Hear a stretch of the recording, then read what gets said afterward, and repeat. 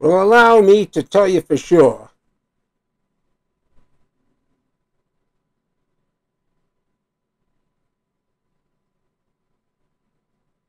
I'm no Abraham Lincoln pundit. I'm not like those scholars of all time. What comes to mind? Galbraith, Herodotus. My Aunt Jessie, who lived next door to me when I was a kid, she was pretty up on events. Well, or was it Aunt Sophie? I can't remember. Well, anyways, I'm going to do a reading from Selected Speeches, Messages, and Letters, edited by T. Harry Williams. Hold off on that. That's the big feature on the Hank Wiener Band on Lincoln, #2. The Hank Wiener Band podcast? I'm just a little old guy on YouTube sharing his old ideas.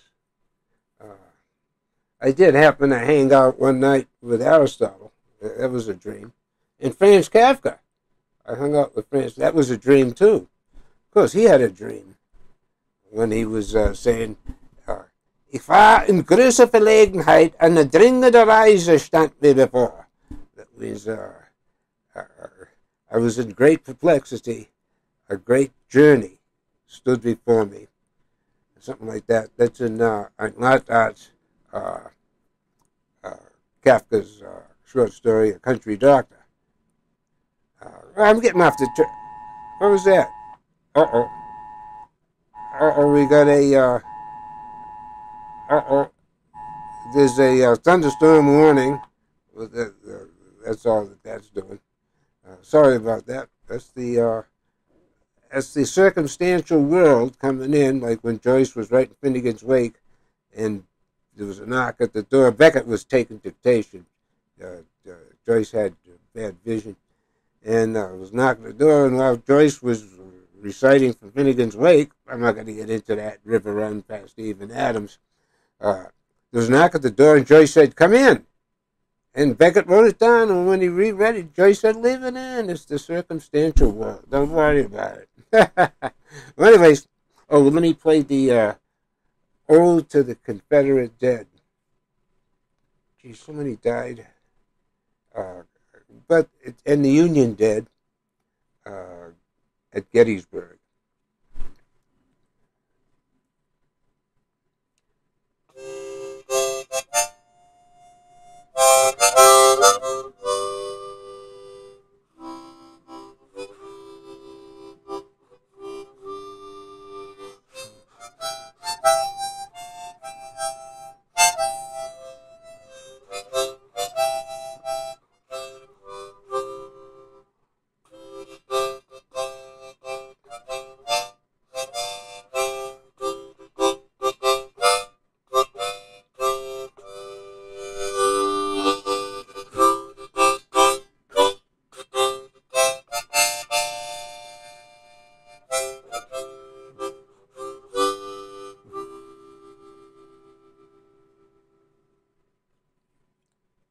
And getting right into the reading.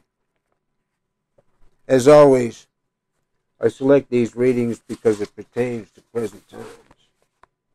Well, Abraham Lincoln was a great writer. Great writer. I mean, you're thinking Gettysburg, Lincoln, 7 years, everybody, that's Lincoln for everybody.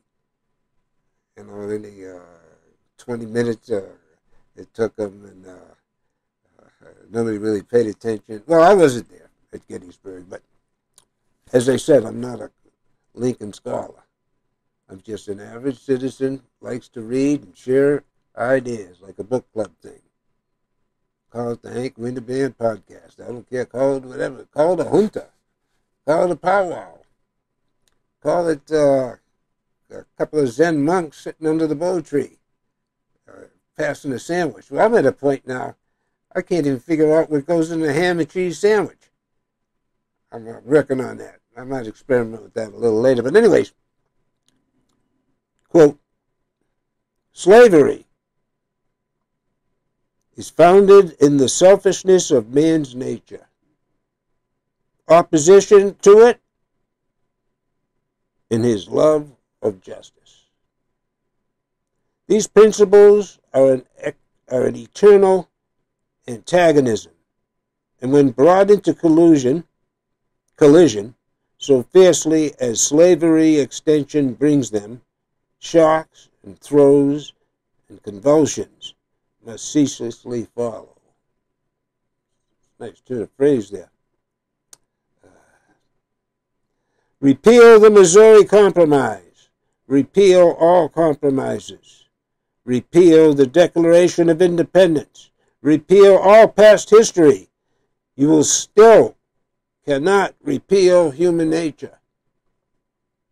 It still will be the abundance of man's heart that slavery extension is wrong,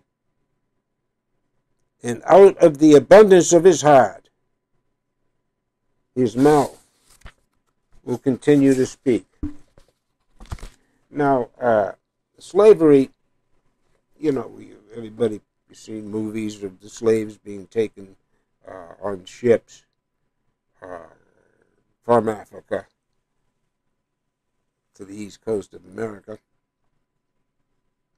And but I'm asking you to extend the idea of slavery of the mind. There's a slavery of the mind that the modern forces, whoever they are in charge, are shaping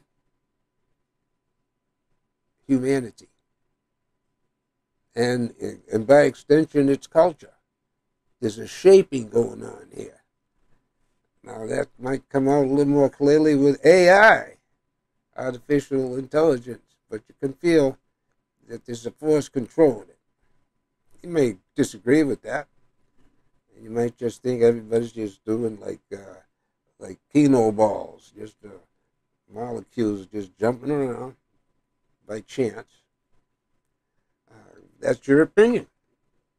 But I feel this force an extension of slavery, and Lincoln, at every turn, has what I'm calling now a Lincolnian phrase. In other words, thought like and expressed like our great president, Abraham Lincoln. As some Indians used to say, Yaltahe, or ho,